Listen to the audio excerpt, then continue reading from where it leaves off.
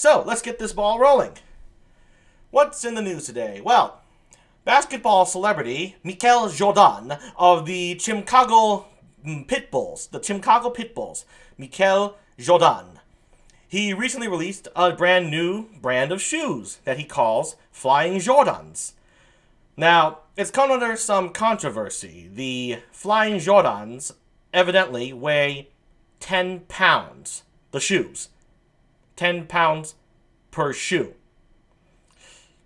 Why Mr.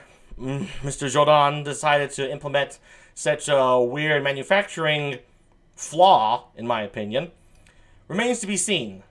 The only quote he gave us, or anyone to the public, was simply that heavy shoes make for better runners and flyers. Yeah. Michael, you forgot to mention that you have wings, so you can fly without shoes. Okay? Remember your own abilities and what we regular people can and can't do, okay?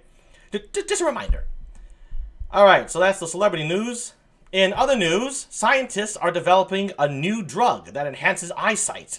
So they want to accomplish something so great that evidently the formula will allow you to see miles ahead. Miles. Say goodbye to binoculars, scopes, all that kind. The only side effect so far that has come around is simply that the eyes fall out of the sockets seconds after first administration of the drug. Yeah. Back to the drawing board, guys. I like my eyes where they are. Keep that drug away from me. Okay, we need some happy news now. So, let's talk about this one. I like this story right here.